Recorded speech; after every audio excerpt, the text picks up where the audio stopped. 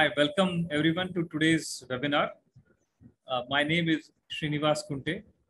I'm the Director for Professional Learning and Advocacy at CFA Institute. Our topic for this week is on mid-cap investing. Some think that mid-cap investing is actually an oxymoron. Yes, mid-cap stocks are slightly unloved compared to the richer, healthier cousins in the large cap category. But since you are attending this webinar, you are probably not among the faint-hearted, and you are probably among those who have seen an up-down movement of 50% and more. There are lots of myths on mid-cap investing, and today's webinar will hopefully uncover some of these myths. And we'll also look at some of the biggest principles that come to play in mid-cap investing. And for doing this, we have got one of the best minds in this space in India, Harshad Patwardhan. Harshad is the Chief Investment Officer at Edelweiss Asset Management. He's a veteran, of course, 27 years, nearly 3 decades, both on the buy side and the sell side. Harshad graduated from IIT Bombay, and he did his post-graduation at IIM Lucknow. Importantly, Harshad is a CFA charter holder, and he's been very generous and kind supporter of everything that CFA Society India and CFA Institute do. Harshad has a fascinating profile, lots of rich wisdom. He recently got an award in fund management. You'll know more about Harshad from his presentation. And without further ado, let's begin. Just before we begin, a few housekeeping instructions. The webinar is for 1 hour, 30 to 35 minutes of talk from Harshad, followed by an interactive Q&A.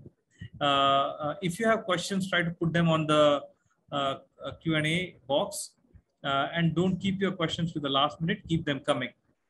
So let's begin. Over to you, Harshad. Thank you very much for presenting today.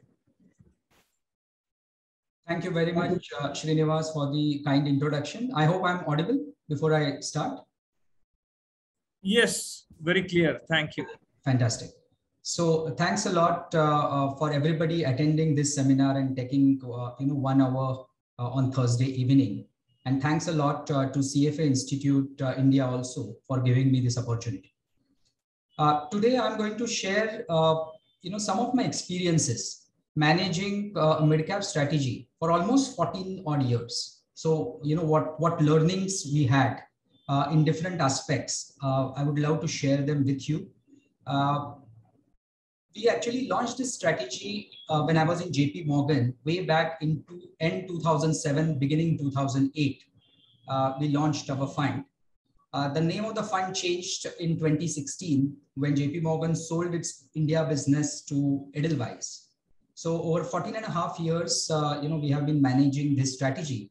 And there are very interesting learnings from those, which I would like to share today with you. But before we begin, it's very important to define the subject. What is a mid-cap? Luckily, now we exactly know what a mid-cap is in the Indian context. But when we started, we actually asked a bunch of people as to what is your definition of mid-cap. And frankly, till about a few years ago, even in India, different people had different ideas of what mid-cap meant. So some people would say that anything below $500 million market cap is a mid-cap. Some people would say $1 billion and less, and so on. So there was no common definition for mid-caps. What that resulted in the mutual fund industry, that there were many funds which were in a way missold, that they were not really mid-cap funds, but were sold like mid-cap funds. Also, many fund managers actually deviated from the mandate, both in letter and spirit, because there was no common definition of mid-caps. And it was a very confusing scenario for the retail investors, because just by the name of a fund, you couldn't really say whether it is a genuine mid-cap fund or not. A few years ago, SEBI, which is a market regulator in India, actually decided to define what a large cap, mid-cap, and small cap means. So in a way, it is a good thing, because now we exactly know what we are talking about, and particularly the investors exactly know from the name of the fund what exactly it is meant to do. So as per SEBI's definition, the top 100 companies by market cap are called large cap now. So it's a floating definition. As the market moves goes up and down, the actual market caps will vary. The next 150 stocks, 101st to 250th, are called mid cap stocks, and everything below that are called small cap stocks. So if you look at it now, and this exercise actually is repeated twice a year. So based on Jan to June average, in the beginning of July, you come out, AMFI comes out with a list of which are the large caps, mid cap, and small caps, and so on. So that's repeated twice a year. If you look at the last iteration, which was carried out in July, the borderline between large cap and mid cap is about $5.1 billion in market cap. And the borderline between mid cap and small cap, that's the 250th, 251st company, is about $1.6 billion. That is just to put it in a context. So let's begin. What I'm going to talk about today, basically trying to cover 4 different themes. First is, as Srinivas alluded to, there are many myths surrounding mid-cap investing, particularly in India. I don't know whether it is also the case in developed markets, but in India, there definitely are many myths. And it's sad to say, but many myths which were there when we started this strategy about 14 years ago, many of those myths still persist, despite our attempt to dispel many of these myths. So I will talk about 3 of the most important myths. Then we will go on to talk about historical returns. The reason for saying that is in the Indian context, at least, there is a lot of discussion that happens about returns in the large cap space versus mid cap space. And that is a hot topic of discussion whenever people in the industry meet. So I'm going to talk about historical returns. What do they tell us?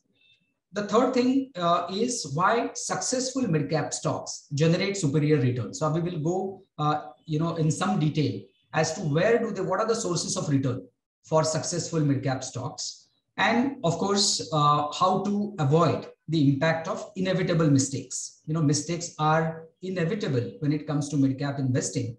How do you reduce the impact of that on the portfolio returns? So we'll talk a little bit about that. And lastly, we will touch upon liquidity, which I think is a very important part, again, ignored by most people in the market, both on the manufacturing side as well as on the distribution side. But liquidity is very crucial when it comes to mid-cap investing. Before I get into the myths, let me just say here that whatever I'm going to say about mid-caps is almost equally applicable also to the small cap universe. But I will not say every time mid-caps and small caps, but most of it is relevant to small caps as well. So let's look at what are the 3 critical or important myths and enduring myths about mid-caps. The first one is that mid-caps equal to inferior quality. Unfortunately, this is a myth that has perpetuated for a long time. Many people seem to believe that when you say mid-cap, it has to be inferior in terms of either management quality, in terms of balance sheet strength, or in some respect compared to the corresponding large cap. And therefore, I have rated this as myth number 1, which has persisted for a long time. And many of the misconceptions about mid-cap investing actually stem from this particular myth. As I mentioned before, the regulator has categorized all the stocks now into large cap, mid cap, small cap categories based on market cap ranks and not based on any quality parameters. Anybody who has been exposed to the market for some time is aware that there are lousy large cap stocks and there are very high quality mid caps and small cap stocks also. So please, my submission is that please do not equate mid caps or small caps with inferior quality. What we try to do in the way we have managed this strategy is that we try to focus on identifying businesses in smaller product market segments, right? So you're not diluting the quality of the business. You are just looking for good quality businesses in smaller segments. So they are either mid caps or small caps in terms of market cap.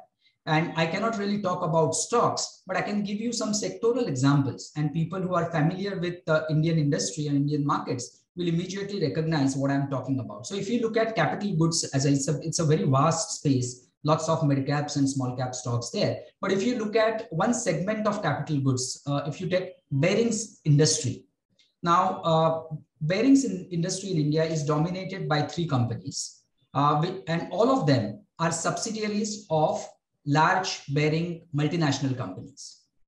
They have the best access to technology.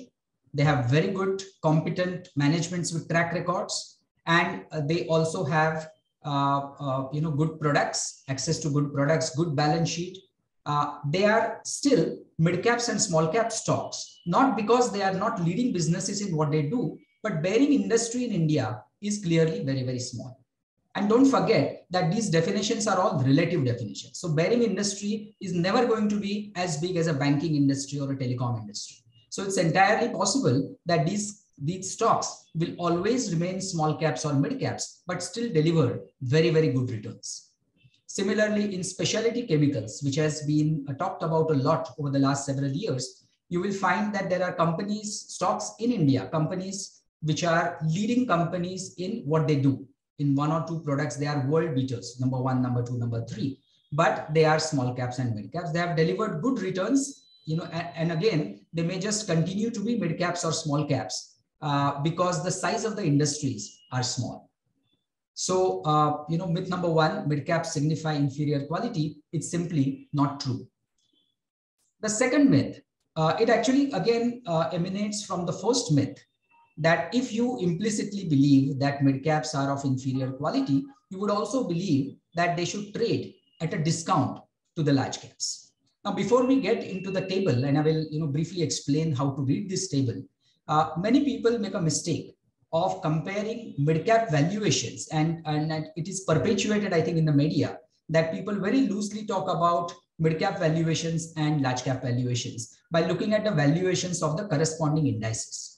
Now, that's a grave mistake, because if you look at the composition of large cap index versus mid cap index, they are very, very different. Just as an example, if you look at BFSI as a sector, its weightage in large cap index is almost twice that of in mid cap index. If you look at industrials as a sector, you will notice that the weightage in mid cap index is almost twice that of the large cap index. So there is no point, in my opinion, in comparing valuations at the index level, because the composition is so different. If you have to compare, I think you should compare it within the sector, as close companies as possible. So what I've done here is I've given 3 examples. I will just explain one. So in auto ancillary space, what you can see on the chart is the price to earning ratio. I'm taking a very, very simplistic, we are not going into very, big rigorous details of valuation. Simplistically, I want to demonstrate how that myth is incorrect. So if you look, the way to read it is in the first column, you have large cap auto ancillary business, its price to earning ratio on a 1-year forward basis over the last 5 years and how it had changed. In the second one, you have a corresponding mid cap auto ancillary business, and they are fairly comparable to each other. And the third column is premium or discount. So as you will notice, 5 years ago, the discount was 35%. So the mid-cap auto ancillary stock traded at 35% discount to the large caps. However, because it continued to deliver strong earnings growth, post good return ratios, it actually outperformed the corresponding large cap stocks. And today it trades at a very significant premium to the corresponding large cap stocks. So frankly, there is no logic to this myth as to why mid caps have to trade at a discount to large caps. Many people who talk very vociferously about it treat it as if it's some immutable law of physics that they have to trade at a discount. But here is a demonstration by facts that is simply not true. The third myth that again has perpetuated is that foreigners don't invest in mid caps. You will see the pie chart. This is at the end of June. This is published every quarter. I don't have the September numbers. But what you see here is the ownership pattern of NSE Midcap 100 index. And that's the index, that's the benchmark used by most of the midcap strategies in India. You will notice the green part, FPI holdings, that's foreign portfolio institutions null holding, is 15.6%. And on the top, you will see DII holdings, that's domestic institutional investors, that holding is 13.9%. So the fact is that foreigners own, or foreign institutional investors own more of mid-cap index than actually domestic institutions. So again, this third myth that FPIs and foreigners do not invest in mid-caps is clearly not true. Now let's let's look at historical returns from different perspectives and see what do they have to tell us. There are different ways, of course, at looking at past returns. What I have done on this particular table is that we have looked at year-wise returns. Why I'm starting from 2001 is because mid-cap index actually started from that year. So we have 21 years of data now as to how a large cap index has done and how the mid-cap index has done in each of the calendar years. The green ones on the third column is where mid-cap index has outperformed large cap index, and the red one is when mid-cap index has underperformed large cap index. A quick look at this table tells you that 12 out of 20 years, if you look at full year, or if you include 2021, then 13 out of 21 years, mid-cap index has outperformed large cap index. So that's one takeaway from this, and you can also see how the pattern in outperformance versus underperformance. I would like to note here that if you look at calendar year 2018 and 2019, when mid-cap index underperformed large cap index by 19% and 16%, they were the worst years on record for mid-cap performance versus large cap performance. So that's something that one must note. If you look at it differently, which is really long-term, how mid-cap indices have done versus large cap indices, you will notice that over long periods of time, mid-cap index has generated higher returns on a CAGR basis. If you look at 20 years since inception, 20 years plus, you will notice that there is almost a 3.5–4% kind of CAGR difference, which is quite meaningful. The third way to look at it, which I think is more relevant for people who put money in mutual fund schemes, because these are typically open-ended and retail investors can come in at any time. If you look at 3-year daily rolling return basis, you will notice that almost 2/3 of the time, mid-cap index has outperformed large cap index. If you change that from 3-year rolling to 5-year daily rolling return basis, 3/4 of the time, mid-cap index has outperformed large cap index. And mind you, this particular comparison that I'm talking about is at the index level. People who are familiar with Indian markets, would know that many good quality mid-cap funds have managed to generate significant alpha. So actually, if you do this comparison between best performing large cap fund versus best performing mid-cap fund, the gap will be even bigger. And the last one, and this is interesting, this is just an observation, looking at the markets over long periods of time. Very interesting observation. This is frankly true for large caps also, but it is even more pronounced for mid caps, that the returns from mid caps when the upturn starts tend to be front-ended. I will just explain with the first example. There are 3 examples we have given. If you look at the period from April 2003 to Jan 2008, you will notice that if you look at the first column, the total holding period return in that time frame were 664%, of which in the first year itself, you got 142% return. So on a CAGR basis, the CAGR returns in mid-cap index in that time frame were 53%. But if you miss the first year, the returns came down to 36%. Still good, but not as good as 53%. So that's another interesting point that I want to leave you with as far as returns are concerned. Let's move to interesting things about selectivity, sources of return, and the inevitable mistakes that one tends to make when it comes to mid-cap. Now, before we get in there, it's interesting to see, it's not surprising, but it's interesting nevertheless to see that mid-cap stocks are less covered than large cap stocks. So if you look at in the Indian context today, large cap stocks on an average, that's the top 100 stocks, 31 analysts cover it. And frankly, it's something which might be surprising to many, in the audience today that some of the large cap stocks in India in sectors like petrochemicals, banking, tech, some of the biggest companies are, number of analysts covering them is higher than the corresponding number of analysts covering their peers, even in developed countries like US. So I would say that as far as Indian market is concerned, it is over-researched when it comes to large cap. But when you go to mid caps and small caps, you will realize that number of analysts drops precipitously. So 18 on an average analysts covering mid caps. And when you go to small caps, that number really drops a lot. So if you have the skill and if you have the temperament and time to do your own research, there are ample opportunities in the small cap and mid cap space to find good quality companies before they are widely recognized by the market.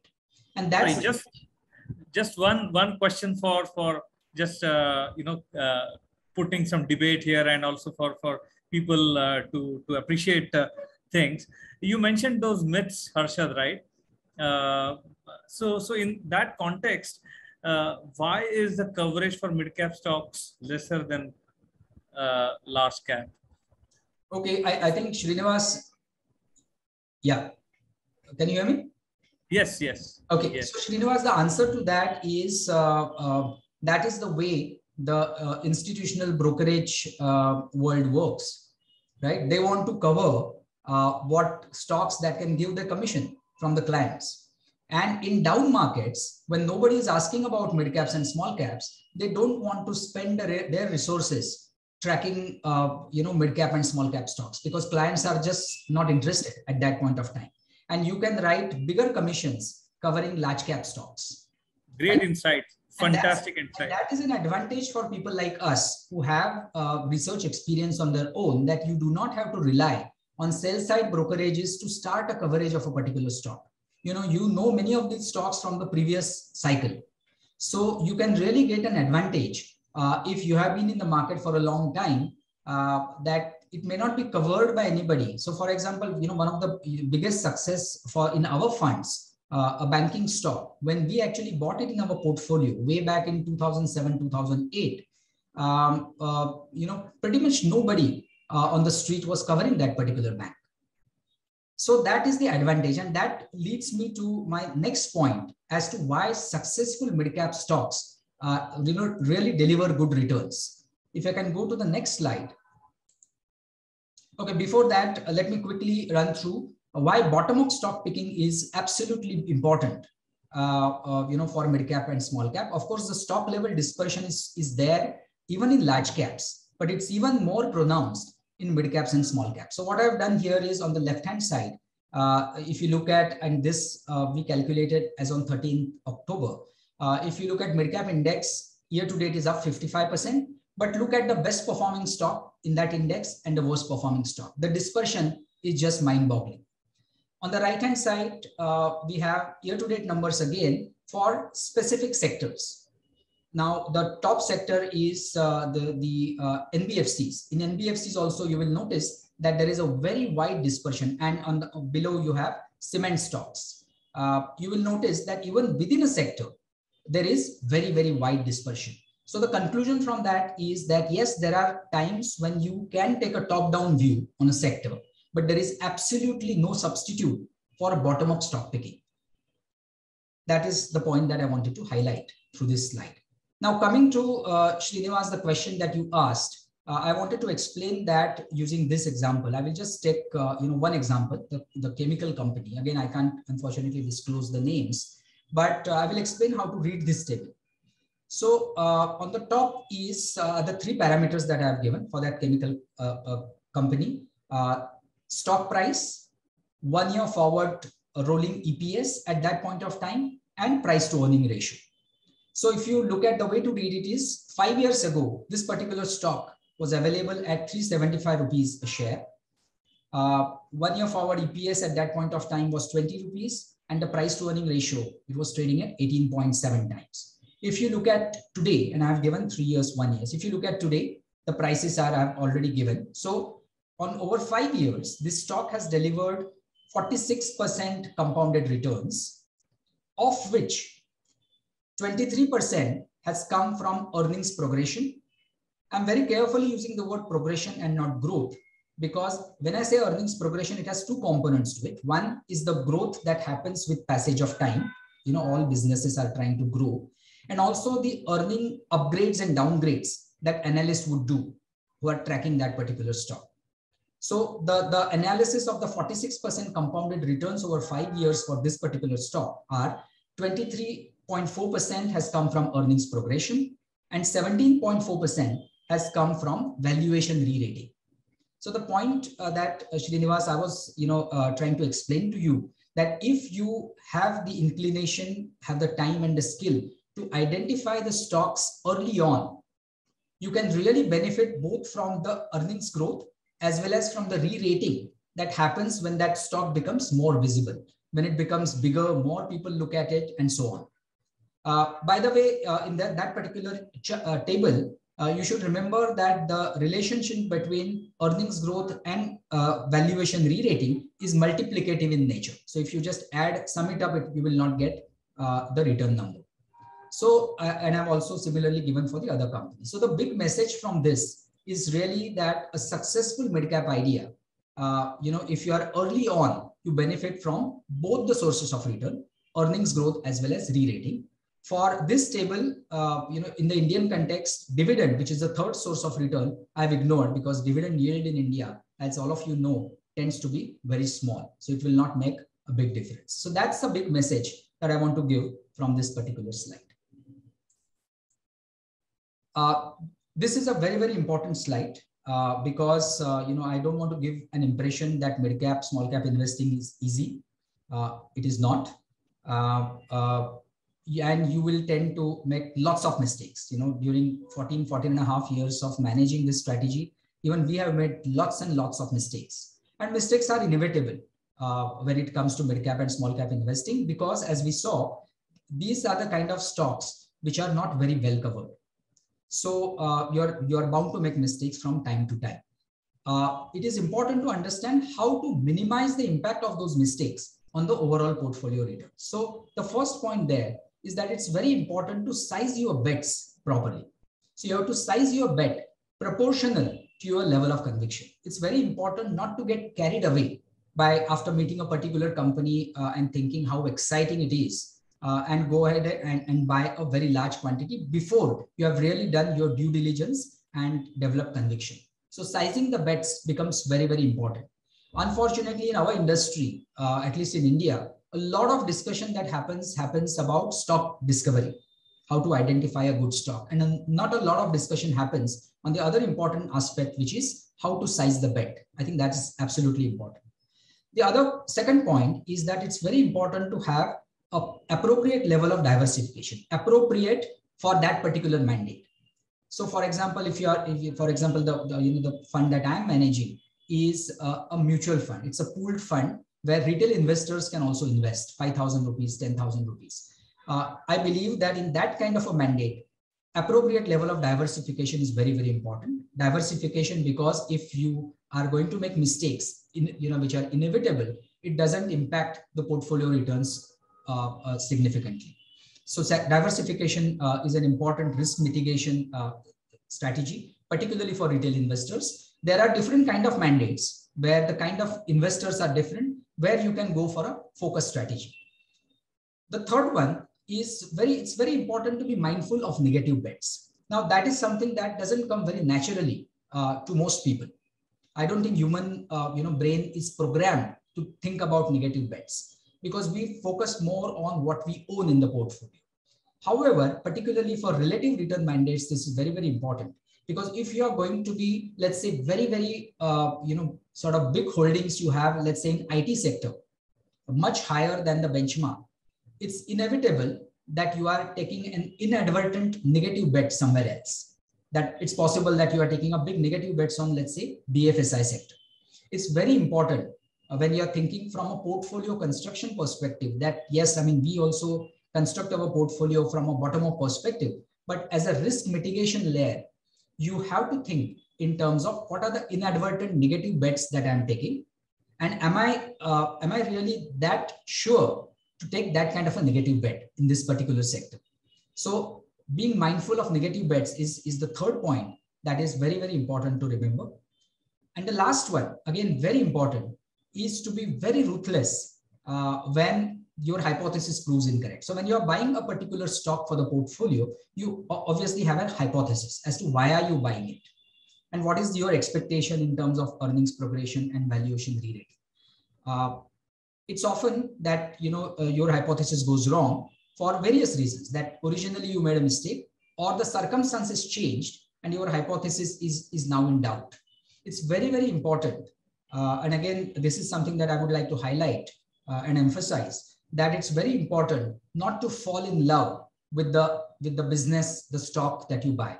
Many people tend to develop an affinity with the management of the stock of the company that they buy. I think that can be very dangerous because it does not allow you to be ruthless when you have to be ruthless and your hypothesis has proved incorrect. So weeding out stocks early on when you recognize that you have made mistakes early actually helps you generate good returns from a portfolio perspective over medium to long term.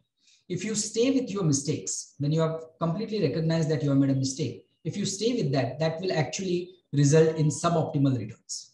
So these 4 points, in my opinion, are very important in order to lessen the impact of inevitable mistakes from portfolio perspective and also from the perspective of portfolio construction and risk mitigation. Lastly, I will come to a very important point, which, as I mentioned before, that most practitioners tend to ignore, and as well as distributors tend to ignore. Losing sight of liquidity of underlying stocks while building position can really cause trouble. Many times it does happen that you like a particular stock a lot and you buy it in such quantity that you shouldn't be buying. Many times I think people get carried away and build large position, which actually then become illiquid positions. And in stress time, that can actually play havoc with the portfolio returns. We have seen that somewhat in 2018 in the Indian context when the markets corrected. We have also seen that, although our discussion today is not about that, but many people will know what I'm talking about. We have also seen in 2019 and 2020 in the fixed income market that if you have illiquid securities, that can cause a lot of problem for the investors, particularly I would say investors who decide not to redeem. So pockets of illiquidity will actually compromise the interest of investors who do not redeem quickly. So it's very important from a fiduciary responsibility perspective is to balance the performance and liquidity for long-term interest of all investors. Because when I like a particular stock, I want to, when I'm deciding as to how to size the bet, I have to not only think about expected returns, but whether the liquidity is appropriate. If redemptions come, will I be able to sell my holdings proportionately in an orderly fashion? I think that's a very, very important component that I think professional fund managers should keep in mind.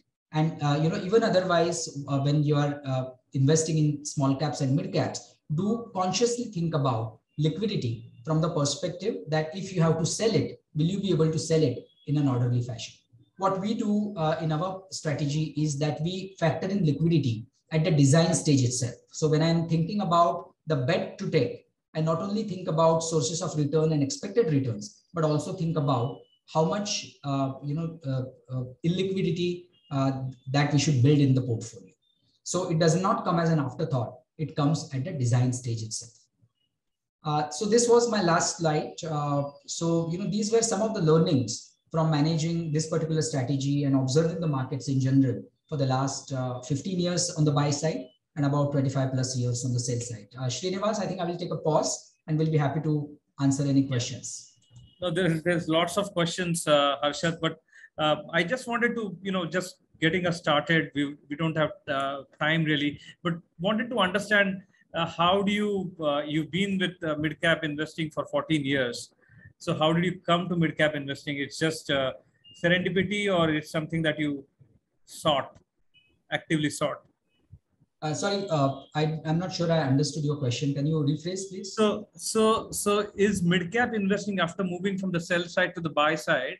Is mid-cap investing something that you actively sought, that you wanted to be a mid-cap person, or how do you go about being a mid-cap investor?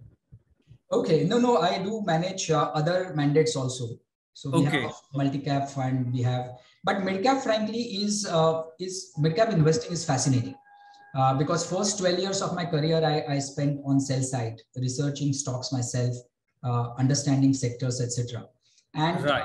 as I explained with those charts, that mid cap and small caps are basically parts of the continuum, which is less research. So Right. personally speaking, the high you get by identifying a particular business early on, when not many people are looking at it, I think that is nothing beats that, right? So Right. I would say that I enjoy mid cap investing much more than large cap investing. Although from a job perspective, I do both. Right. And the other important thing is it also tests you better, because mid-cap investing, I didn't mention that during the course of but thanks for asking this question, because it's important to remember, if you are investing in mid-caps yourself or in mid-cap funds, volatility and corrections is part of the game, right? Right. You will generally notice that the volatility tends to be on the higher side in mid-caps and small caps. Right. Right. So that is the time that actually tests you. That should you buckle under pressure and take some action, or many times the corrections that happen in the mid cap, small caps, that allows you to buy stocks that you always wanted to buy at cheaper valuations. So I think that is a more exciting part of investing, in my opinion. So Harshad, you touched upon portfolio construction a little bit when you mentioned at the design stage itself, you factor in liquidity. Can you spend just a minute on how do you get ideas? How do you get your ideas? How should people get their ideas on mid-cap investing? You obviously you've got many more portfolios under your belt, but the idea formation and portfolio construction, if you can explain in 1 minute. I'm sorry, it's a tall order, but if you can please. Okay, so see, idea generation happens, or you can get ideas from various sources, right? Firstly, one big thing that we keep doing or spend considerable time is attending investor conferences, listening to managements talking about their businesses, and so on. So you can get ideas from there. You can also get ideas from sell-side research, right? So ideas can come from, and of course, as a matter of your job, you are reading a lot. You are reading balance sheets, you are reading sector reports from that. So the ideas can come from anywhere. What is more important is to, 80-90% of the ideas you end up discarding. So in our research process, if you see, it's like a funnel. So there are many ideas that come from various sources, but post that, you have to basically think a lot about the business economics. You have to think a lot about how does this business make money. You have to look at the management track record. You have to look at the promoters. Are there any other companies that might adversely impact this particular business? And you have to look at the financials, and finally you have to look at the valuations. So it is like a funnel approach that if you look at statistically, we end up probably buying 5 to 10 stocks from the 100 stocks that we would look at. So a lot of what not to buy is also as important as what to buy. As far as portfolio construction is concerned, very briefly, as I mentioned, that primarily we get our ideas from a bottom-up perspective, right? So we do that, but there is also a layer where you have to think about sectors and factors and ask yourselves, am I taking inadvertent negative bets on any of the sectors or factors? And so that question is very, very important particularly if you are managing, a mandate, managing money for other people. If you are investing on your own, that factor may not be very relevant for you. But if you are building a portfolio for your investors, I think risk mitigation, looking at the negative bets, also is very important. Right. Sagar and this two of our attendees, Sagar and Isheng, they're asking about corporate governance. So how do you regard corporate governance? Is there a checklist that people can look at, for mid cap and small cap stocks? Yes. So corporate governance, of course, is a very important aspect that goes into evaluating, business management and so on. So we spend a lot of time, and what helps is that, because now I've had almost 3 decades of experience, you remember promoters, what happened to them 20 years ago, 25 years ago. Many times the same promoters can come back in a different avatar, and you still remember what had happened last time round, right? So that helps. But yes, corporate governance is very important from the perspective of how they treat the minority shareholders. I will just give one example because it's a very vast subject and we can spend half an hour discussing that. I will just mention in 2018, recently when the market corrected, one other factor became very, very important, and we sort of consciously incorporated that in our investment process now, was the issue of promoter pledge. Because in 2018, what happened is when the market was correcting, businesses which had lots of promoter pledge, they were forced to sell.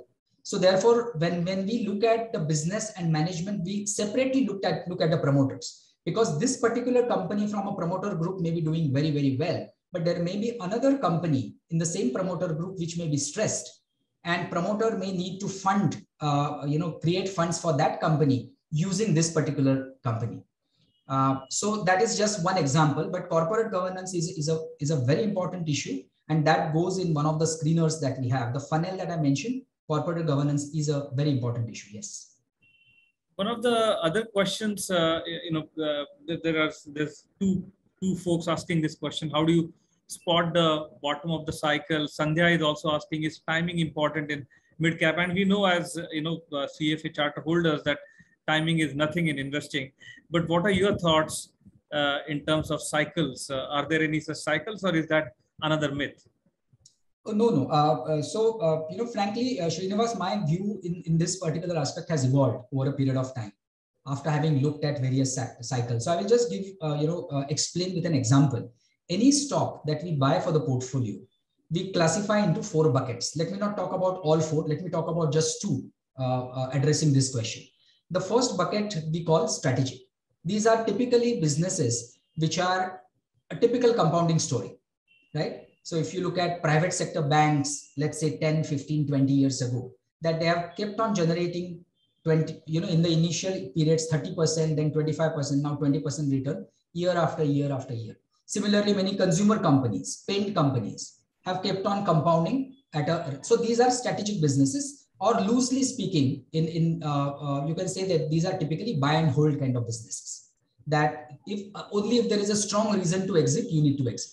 But there are also businesses which are cyclical in nature, which are more levered to the economic growth. So I will give an example. I can't talk about stock, but I will give an example. If you look at construction related businesses, right? These are cyclical businesses. If you look at the return on equity of those businesses over the last 10, 15, 20 years, you will definitely conclude that these are cyclical businesses, that the bottom of the cycle, they may not be beating cost of equity, but in good times, they will do well. So cyclical. So the other bucket that we have are cyclical businesses. So we do buy some of them at the right stage of the cycle. The critical thing is you can never exactly buy anything at the bottom and sell anything exactly at the top. But broadly, from an economic cycle perspective or the sector cycle perspective, if you can buy some of these stocks at the bottom of the cycle trending up, you may not hold them for 10 years, but in 2, 3, 4 years, they can generate good returns for the portfolio. So we do that too. Curious to know, what are the 2 other buckets? The other 2 buckets are, one is defensive, which is not from the perspective of consumer and pharma, which many people associate with defensive. Defensive from the perspective of the negative bets that I was talking about. So if you have a sector which has, let's say, 15% weight in the benchmark, right? But you are not very confident. You are not very positive. The question to ask is, am I so confident that I am prepared to own 0% when the benchmark is 15%? So sometimes you reluctantly, particularly if this is more relevant, Srinivas, for relative return mandates, where you are judged against the benchmark. So these are defensive bets that you reluctantly buy from a negative bets perspective. And the fourth one is options. As the name suggests, we don't buy options as in the futures and options, but options are the category where you may not have a long track record for that business, right? An example being, let's say, because it is in fashion these days, I will give an example. So if there was a business available to play electric vehicles in India, right? From a top-down perspective, that will be a very compelling opportunity. But clearly, there is no long track record. So these are the businesses that we sometimes buy in small quantity because the payoff from the option can be 0 or 1. Either you will end up making a lot of money or that will go to 0. So that's the fourth category. It's fascinating because, Peter Lynch, I'm sure you would have known, he has got a similar categorization when he used to do his stock picking. There are many more questions. So I don't know if it is possible to spend only 30 seconds so that we can per question. So let me go quickly and highlight to me that it's not possible. Feel free to, take more time as well. Carl is asking, are the mid-cap index returns good due to survivorship bias? Any studies on or insights on churn in the mid-cap index? We know that there's a lot of churn in the Sensex, 50% over a decade. Is that right? So what's the equivalent number for mid-caps? Any quick thoughts? So frankly, survivorship bias is definitely there, but that's there in all indices, large cap index as well as mid-cap index. So it is possible that it is, more there in mid-cap index, absolutely possible. But if you look at, and therefore, if you look at, don't forget about indices. If you look at a good quality large cap fund and a good quality mid-cap fund and compare last 15 years of track record, you will realize that mid-cap funds have done far better. Right. What is, this is an anonymous person, but I also had this question, Harshad. So what is one of the biggest mistake that all of us can learn from, which you are able to share without taking any name of any particular company? Sure. So frankly, I've made so many mistakes that I will need several pages to list them down. But let me talk about just one, which is very relevant in India, by the way. And I learned it, and this particular mistake I committed in 2015. When the current Prime Minister came in first in 2014, mid 2014, there was a lot of euphoria. And it appeared that he will come and magically change things across sectors and so on. I also fell victim to that particular mistake. So one big learning, one big mistake we made, and therefore one big learning for which I would like to share with everybody, is that the government announcements at the top level that they are going to do this, going to do that, may not immediately translate into a stock idea that you can buy. Because the timelines from government announcement, even though the intentions may be great by the government, for it to translate to a winning stock, it may take several quarters, if not several years.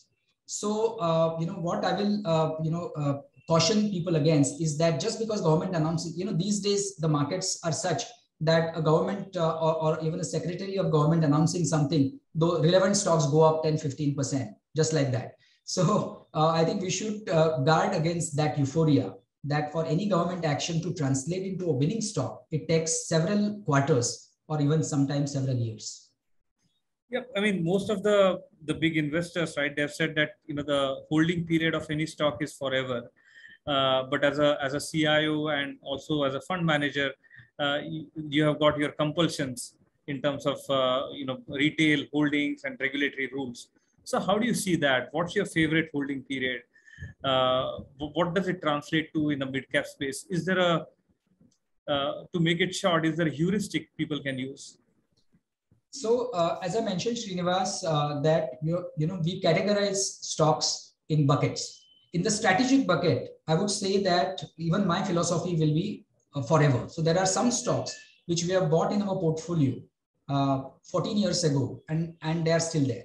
The bets would have changed. I think because we are active fund managers, it's very important to remember that there are times when I may need to change the bet, because I'm looking at it from the perspective of, and this is very different from an individual investor who may buy and forget, right? For him, things are different. Because, we are active fund managers, there are times when we want to, it happens many times, just as an example, that we may buy a particular stock with an expected return of 30% over the next 12 months, based on, our hypothesis of earnings projection, earnings progression, and valuation re-rating. In markets like these, the stock may be up 25% in a week, right? So we have to think from a portfolio perspective. So always we are thinking from an operating perspective on a 1 year forward basis. If that stock, which we expected will go up 30% in a year, is up 25% in a week or a fortnight, we do not hesitate taking some money off the table and invest it somewhere else where the stock would have fallen without any changes, because the expected return from there are higher.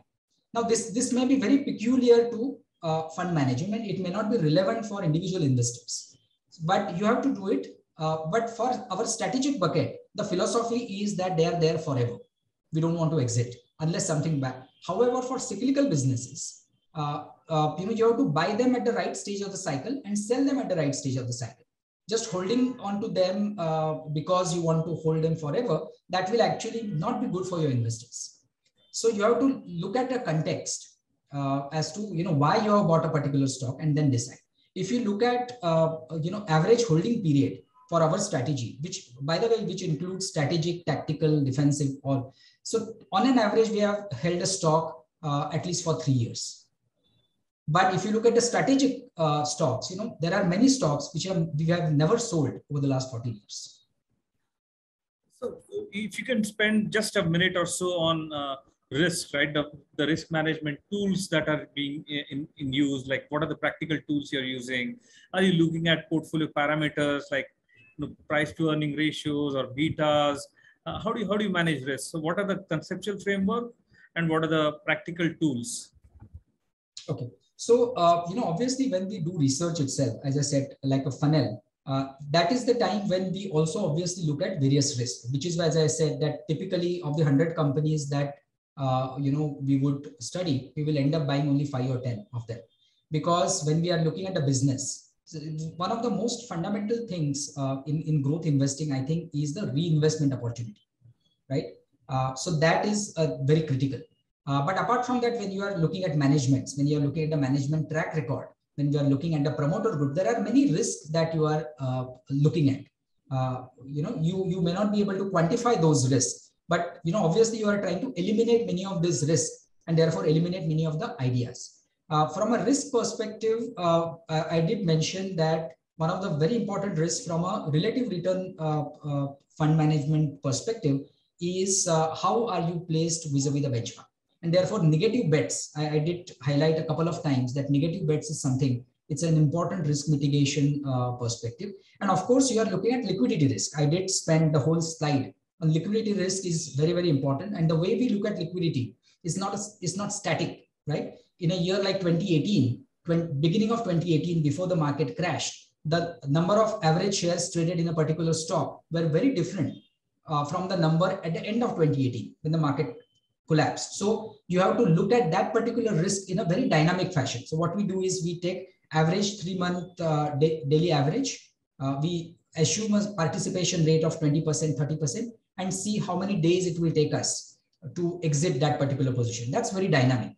So liquidity risk, risk of negative bets, and of course, risk associated with the business management promoters are some of the risks that you have to be very mindful of. And you cannot really look at those risks before you buy the stock. You have to continue to monitor them all along. So is drawdown a bit of a pain? I mean, Venkatachalam has asked this question. And there are drawdowns, and as retail investors, not just in India, everywhere in the world, people sell low and buy high. So what are your thoughts, very quick thoughts on that?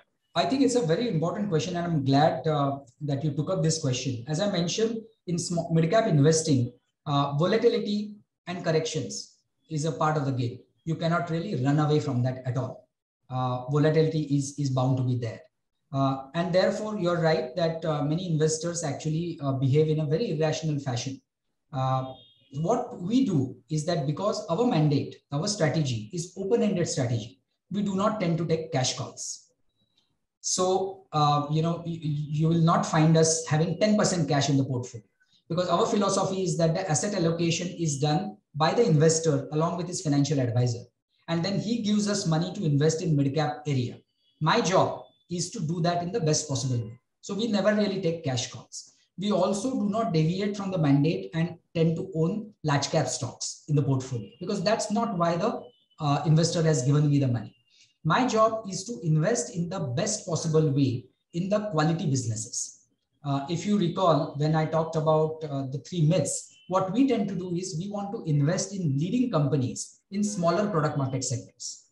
So when a correction in the market happens, it's inevitable that our NAV will also come down.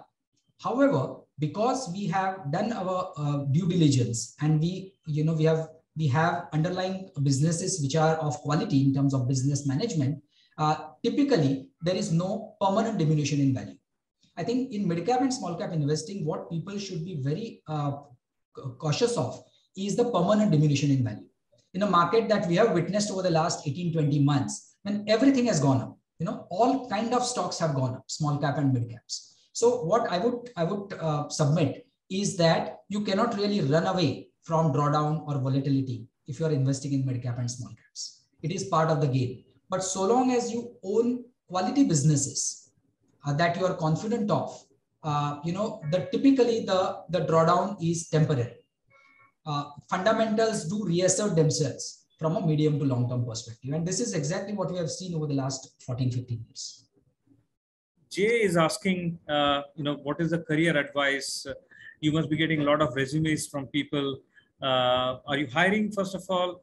What is the career advice for many youngsters who want to enter as analysts, as fund managers? Okay, so my advice, particularly to youngsters, is not to take a shortcut. If you really want to make a career in investing, it's very, very important. There are 2 aspects, broadly speaking, 2 sub processes in investing. One is research, the other is portfolio management. So people who are young and just about starting, I would request them to spend as much time in research as possible. Focus on understanding the business, understanding sectors. So you can start with a relatively simple sector, which is, let's say, paint as a sector, which is relatively simple with only a handful of companies. Really try to understand the sector by looking at annual reports, and not just read latest annual report. If you have the time and inclination, read last 5, 10, 15 years of annual reports, so that the picture emerges and then you can connect the dots. So spend as much time as possible in reading stuff, particularly annual reports. These days it's not fashionable to read annual reports. There is so much of stuff to read. But if particularly for youngsters, I think reading annual reports, starting from the basics, fundamentals is very, very important in my view.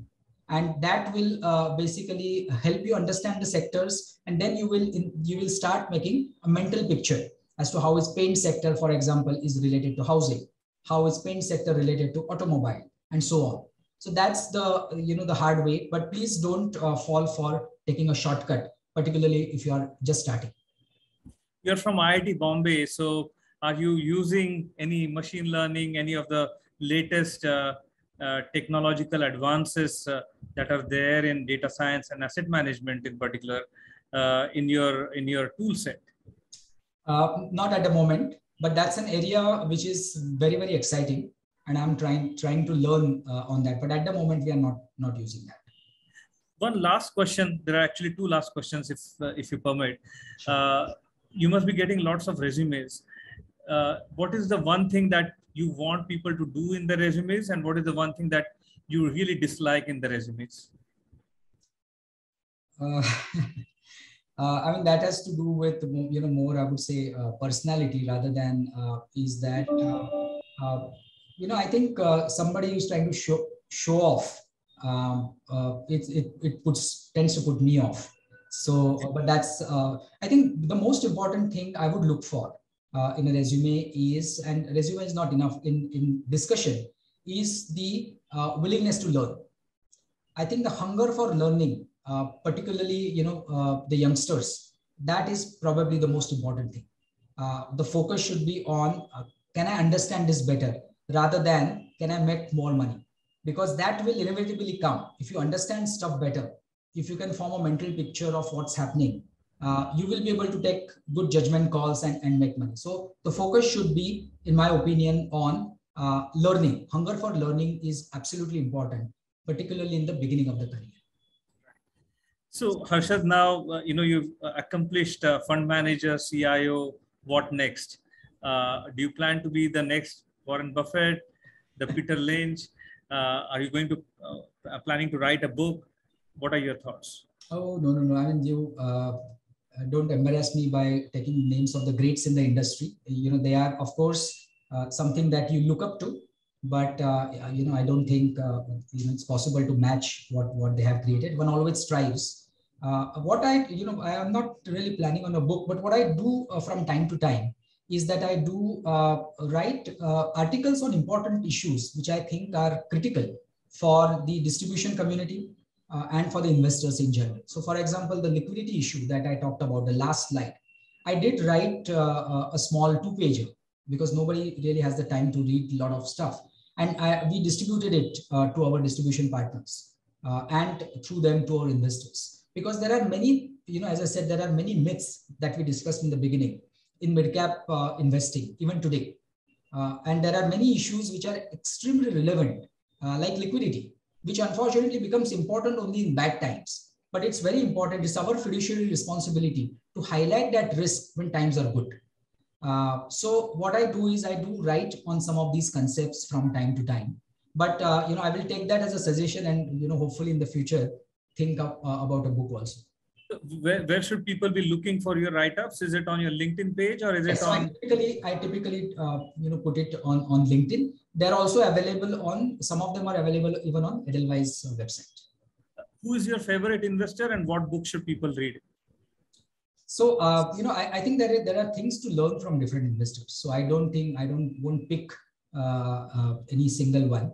But I think from all the accomplished investors, there is always something that you can learn. It's very important ultimately to understand what kind of a person you are.